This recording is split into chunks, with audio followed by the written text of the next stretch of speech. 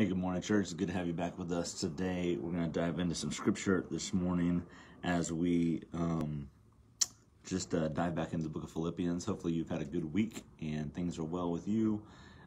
This morning we're in the book of Philippians chapter 3, and I want to remind you of a couple things to pray for.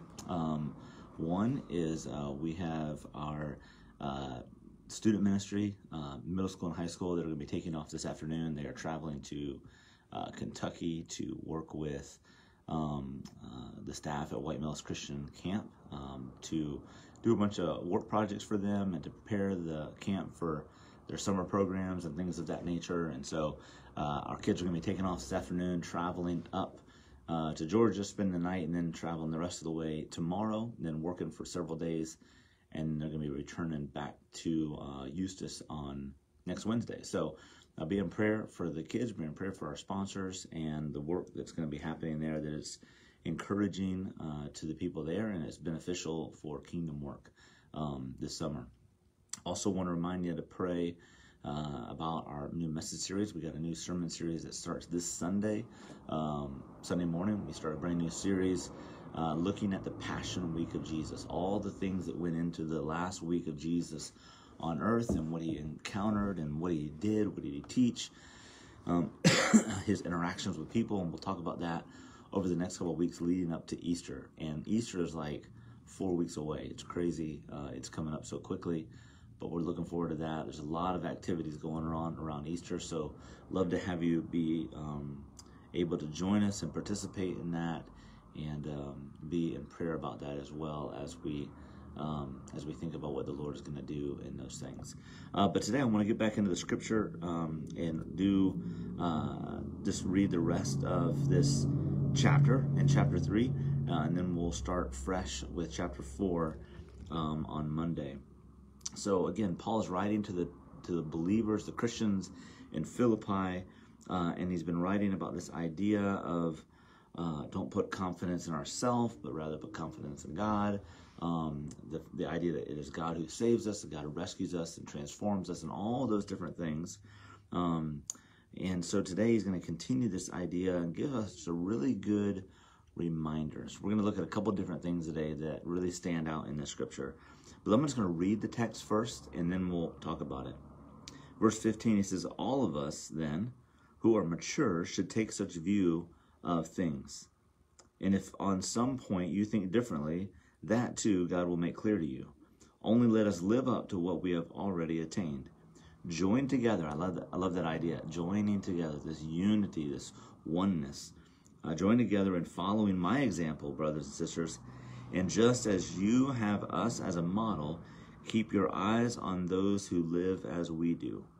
For as I have often told you before, and now tell you again, even with tears, many live as enemies of the cross of Christ. Their destiny is destruction, their God is their stomach, and their glory is in their shame. Their mind is set on earthly things, but our citizenship is in heaven, and we eagerly await a Savior from there, the Lord Jesus Christ, who, by the power that enables him to bring everything under his control, will transform our lowly bodies so that they will be like his glorious body.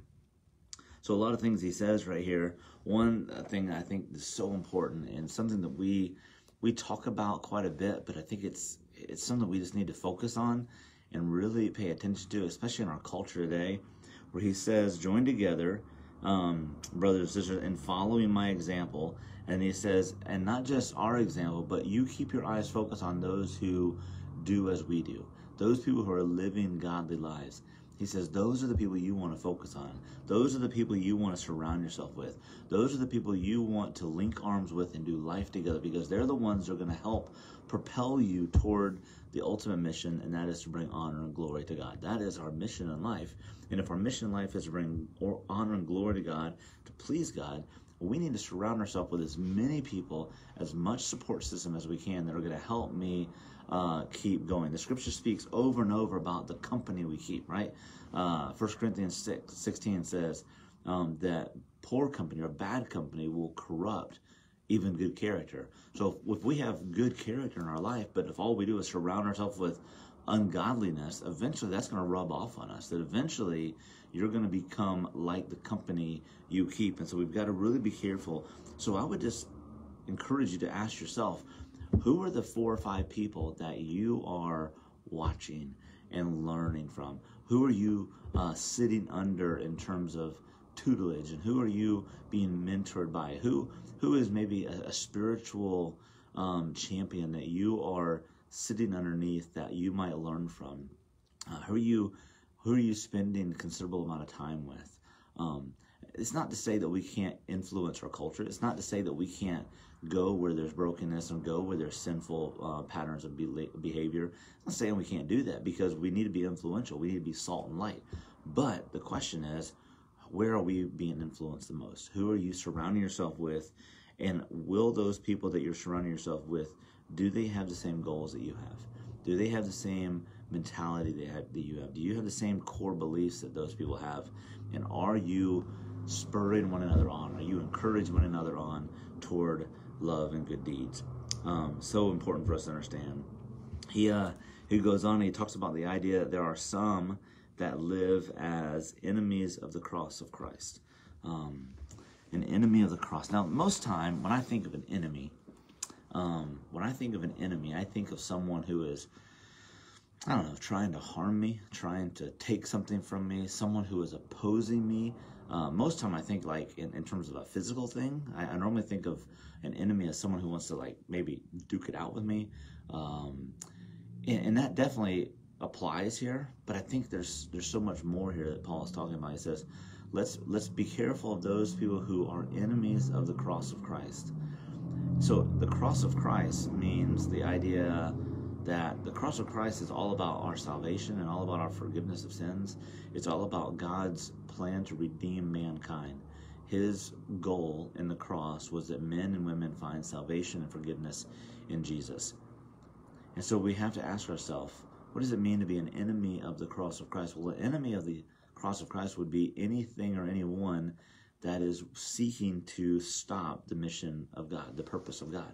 And so if God's purpose is to redeem mankind, to see men and women saved from Jesus, if that is his intention, Jesus' intention, anything that comes against that is an enemy of the cross. It is in opposition to that. So that's any one person or anything that is in opposition is an enemy of the cross of Christ. So dangerous to associate ourselves with things that are enemies of the cross of Christ. So I just want to encourage you to think that way. Be biblically minded as you think about that dynamic of what is our main mission. And so anything that is our main mission is to go and make disciples. That's what Jesus said. And so anything that thwarts that plan, anything that is in opposition to that plan, is an enemy of the cross of Christ, and we should not cater to that. And then he says, this is one of my favorite scriptures, in verse 20, he says, but our citizenship is in heaven. That's such a cool thing. Our citizenship is in heaven. A couple things that means. One, there's a promise, right? There's a future for us. There is hope for us. There is peace that we get to live with now because we know what is to come. We know that God has prepared a place for us, that it's going to be glorious. It's going to be perfect. But there's another dynamic there that I think is so important we recognize, and that is that if our citizenship is in heaven, that means that this is not home for us. This is not our eternal resting place. Therefore, if this is only a temporary dwelling here, why would we ever want to put too much stock in this world, right? I like to think about it like tent camping.